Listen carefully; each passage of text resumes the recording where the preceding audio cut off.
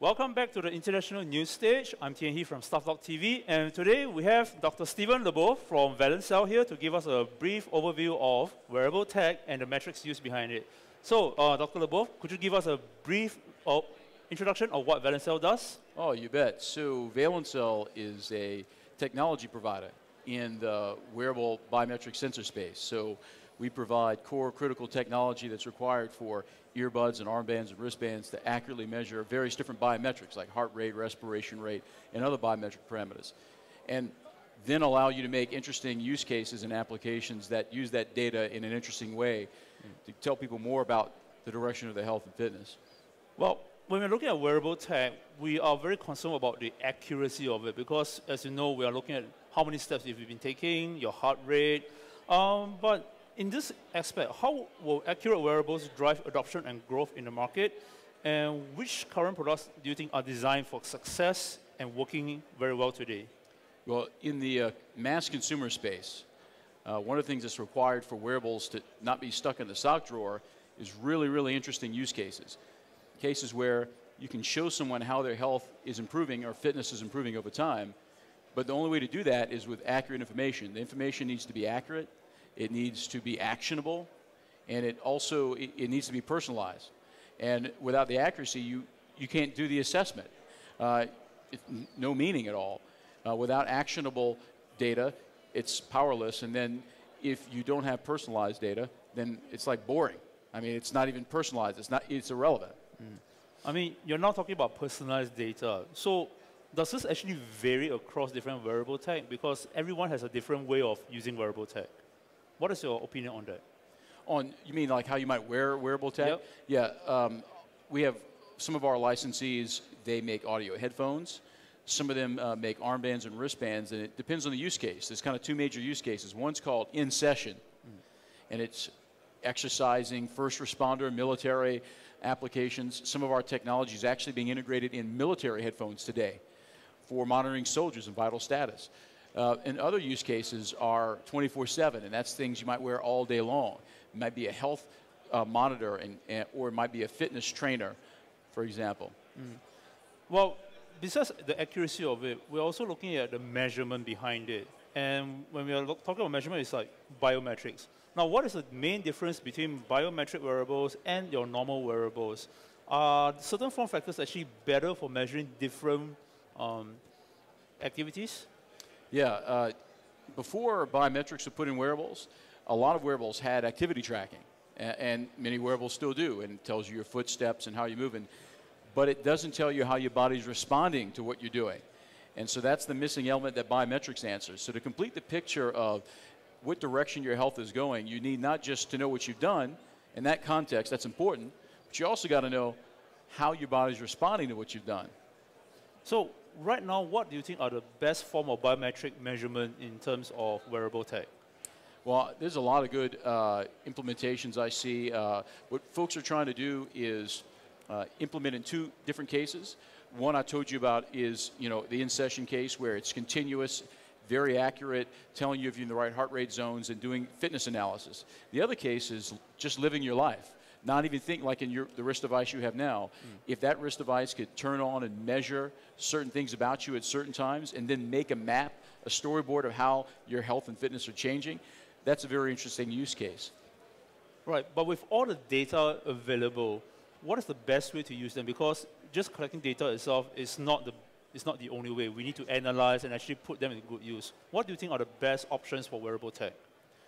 I think the best opportunities for wearable tech are in use cases where you can really address the consumer need for this actionable, personalized, accurate information. Well, we're also looking at a lot of new industries where wearable tech will go. And as today, we've seen quite a number of interesting wearable tech here at CES. So what do you think will be the next industry that wearable tech can tap into in terms of jumping onto the bandwagon, and what will be the likely new products that will be launched this year? Yeah, I'm really interested in how the technology is going to go into these vertical markets. For example, health space and devices that people view as telling them very meaningful insights about themselves, and that can communicate with doctors. I'm also very interested in devices that can help people get fitter quicker in a very interesting and compelling way. And I think what's required is the market is experimenting right now. It's experimenting with sensor technology and it's experimenting with use cases. But they're starting to converge. People are finding ways to combine content with accurate information to provide a really interesting user experience for people, to get fit in an entertaining and fun and enjoyable way. Well, as you can see, wearable tech is still a relatively new industry and a new market for people to tap into. Based on what you've seen for the last year or so, which are the ones that you think have actually worked, and what are the form factors that will probably be best for the next year or so? Yeah, you know, there's something special about the ear. The ear is a magic form factor. You measure more at the ear more accurately. And so for use cases where people are wearing earbuds for any period of time, sampling them and taking measurements about what direction their fitness is going is a really compelling use case. Other form factors are interesting for people who want to wear things 24/7, like armbands and wristbands, and they're great. We license there. But there's really something magical about the ear. You know, you can get clinical accuracy of so many different metrics, and you don't need to wear it all the time to get that value. So you mentioned a lot about ears and wristbands. Any other body parts do you think will be viable for wearable tech? I'm interested in also some people want to monitor their health and fitness and don't want anyone to know that they're doing that. And so there's some form factors that are hidden, and it'll be interesting to see. For example, armbands that are upper arm that you don't have to even show anyone that you're wearing, or maybe things hidden below or integrated below your clothing, for example. It's interesting you mentioned something about what people don't want to have them seeing that they're using wearable tech. In that aspect, do you think is one of the key factors for the new development of wearable tech to make it as invisible as possible?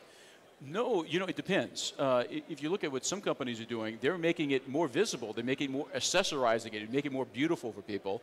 In other cases, people are trying to make it more hidden. The reality is, for a wearable device, people like to wear different things. So there's going to be a diversity of people who want to show off what they got, they want to show off their bling, and there's people who just don't want you to even know what they're doing. It's very personalized. Yep, it's very two polar opposites here, right? Something that wants to be very invisible, but in your opinion, what is the most beautiful wearable tech we have seen up to now since its launch? Most beautiful? Yep.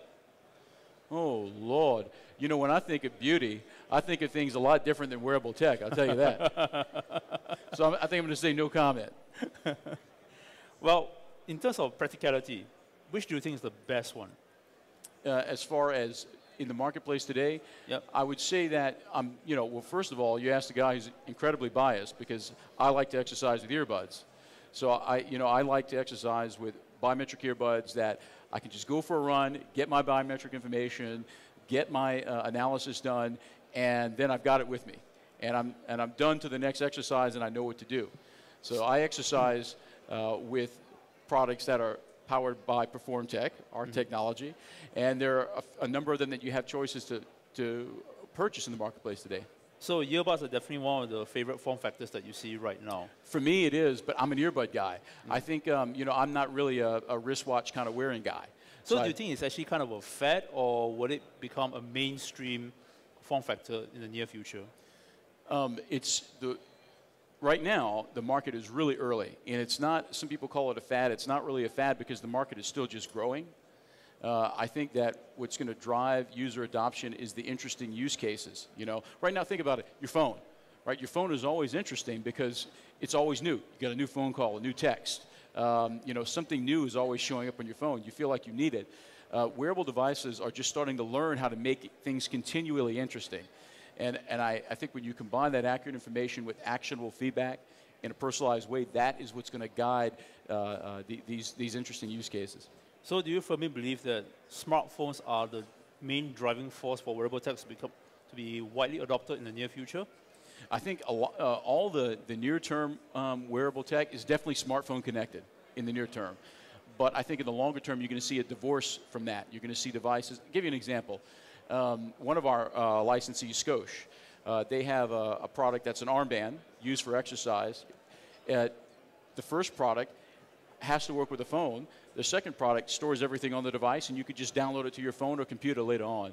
And so you see a lot of these types of products starting to diverge to where they can be independent of a phone. So You've been at CES for how many days already? 2 days or more? How long have you been at CES? I tell you, I've been here 2 days, but it feels like I've been here a month. So have you seen any interesting or weird wearable tech up to now? Yes. What I'm seeing is that people are doing more with the data. They're at least making a big attempt to do more with the data.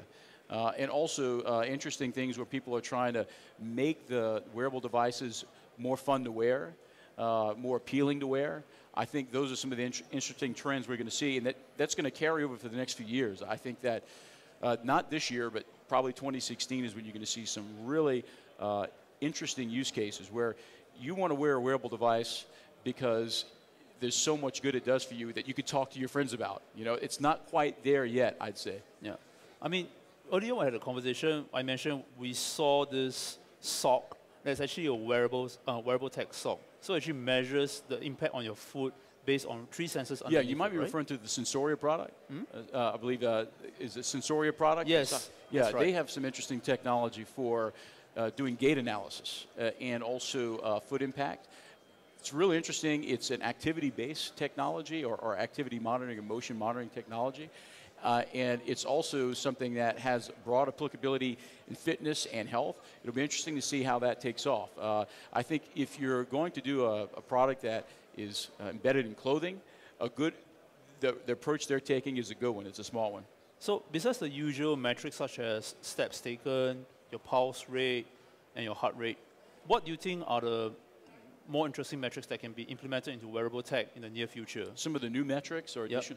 Yep. One of the things you're going to see is, and it's going to be on the borderline of fitness and health, is things like RR interval, which have strong implications on fitness, but also on health. You're going to see this being used in devices to tell you, for example, what's interesting about RR interval is it can be used to tell you about the direction of your fitness and be used in fitness training, but also it can tell you about your health. It can tell you, for example, if you might be at risk of a cardiac event or you're overstressing yourself in a bad way. And so it'll be, I think, the frontier of how you look at your heart rate changes in time, heart rate variability will be explored very thoroughly in the next few years. All right, so let me pose one last question to you. If you are able to build a wearable tech from scratch, what would it do? If I could just make a wearable, yes. Oh God, you know what it'd be like? Did you see the movie Her? Yeah. Yeah, with what was it, Joaquin Phoenix? Yeah. Yeah, Joaquin Phoenix and yeah. I was talking about this the other day. I mean, I think I would love to have, like, going out for a workout, put in my headphones, say, hey, how did I do last time?